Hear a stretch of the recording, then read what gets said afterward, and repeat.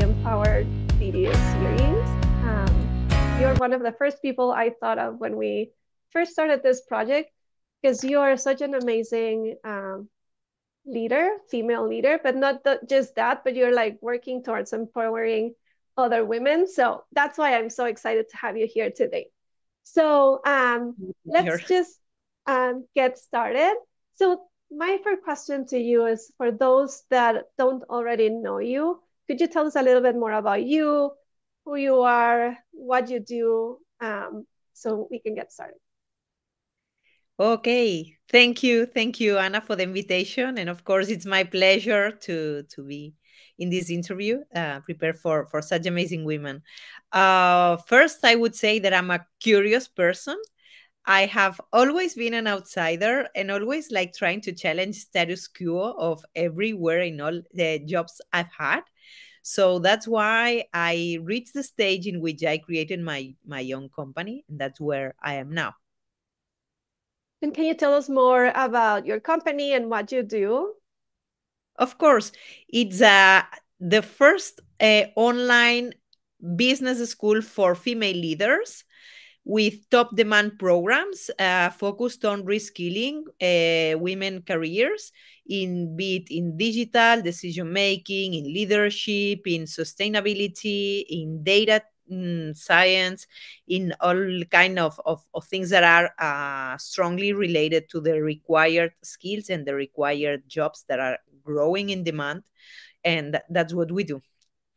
And so, how did you decide to start this business and focus specifically on women? I'm like super curious about that. I've been to the major business school, not only in Europe, in Spain, but elsewhere. And I always found out that women were seldom 20 or 30% in the room. So that's why I thought that maybe we could bring some challenge and some solution that from the beginning was designed for women to be in the room, talking about like the delivery of the content itself, also about the content and examples that we are referring to in the contents of the sessions, but also in terms of work overload, right? Because we are all really busy women, and the first thing that comes to our mind when we think about progressing and studying is like, I don't have time for that. So that was our main and absolute thing to overcome, our main barrier, and I think we've been successful with this. Yes, I agree. So, I was part of one of your cohorts, and I think for me, one of the biggest wins was, yes, the flexibility that comes with the program, but also the community of women that you create when you join one of your programs. So can you talk a little bit more about like how you decided all so that you create this community? Yeah, well, as I said, it was like, I think it was a need, an uncovered need, and that I would like, it was very aligned with my life purpose of bring like a more equal and diverse community and generation of female leaders, because business are requiring that. But BCG and McKinsey and all big consultants are talking about like how the fact of bringing more women to the room and to the decision making and to the C-suite brings you more profitability, but not only talking in terms of money, but also like in terms of engagement, of talent, and like of success in general. It's much more advisable to have like diversity in each of the company. So that's why I decided that I had to do something for that. And the community started growing fast, because when you start first, I selected like the teachers, then the students, then the students that joined for with people from other cohorts and international cohorts, European cohorts, and from different backgrounds and different courses that they've been at. And it's a real pleasure. I mean, it's difficult to start, but then it grows fast. Yes, yes. All right, so the next question for you is if you um, would be talking to someone who's just getting started in the workforce, maybe just graduated or is thinking about going into college, and wants to be like you in the future in their career, what would you tell them, like as a piece of advice or um, to encourage them to move forward? What would you tell someone who's getting started? I would probably say be very careful with the benchmarks that you pick as people, because I had usually picked as benchmarks or examples or reference or mm, like people who were my bosses, and I found out that, of course, same as I have and I commit many mistakes, they did as well. So whenever I wanted to inspire and to see how I could grow, maybe I was envisioning like people, we didn't have any info accessible. Like now we have plenty of podcasts, plenty of people that we can follow, don't we?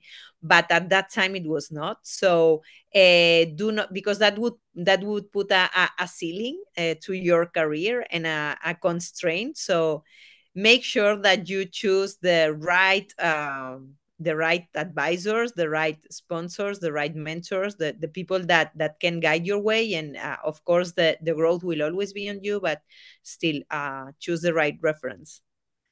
That is such a great point. And I think too, for me personally, growing up, um, it was hard to find female leaders as examples. So, being able to imagine yourself as a leader, especially as a woman in a third world country, it was hard to figure out. So, how would you help women who are maybe in that situation to living in countries where there aren't that many leaders or females aren't as encouraged to grow in their careers? How can they overcome that or find those other women to that can inspire them? I would tell them that technology is in our side. I mean, as long as you have a connection nowadays, it's no longer a problem the place you are based in. Otherwise, I could never go on holidays in remote places, or holidays or not holidays, but work remotely. I mean, as soon as you have an internet connection, it doesn't matter where you are, because you can join communities, you can join podcasts, you can join webinars, I don't know, any kind of activities that there are available. There are so many that are built for last. So that's what I would say. I mean, it doesn't matter where you're based. Of course, it would be nice, like if you could also take part in physical events, that's for sure. But the fact that I work with really people who are living absolutely lost, like in places that are really remote, and they do their living, and they with that, I mean, it's not a problem. Yes, I agree. Technology has allowed us to connect with so many women. And I think the other thing that maybe I think of, it's just like reach out, because sometimes you feel like the person who you admire won't even like accept your invitation on LinkedIn or like reach out, but just even daring to ask is such a great Yeah, step. Have you absolutely. experienced that, like where you were maybe scared to reaching out to someone and then you build a connection?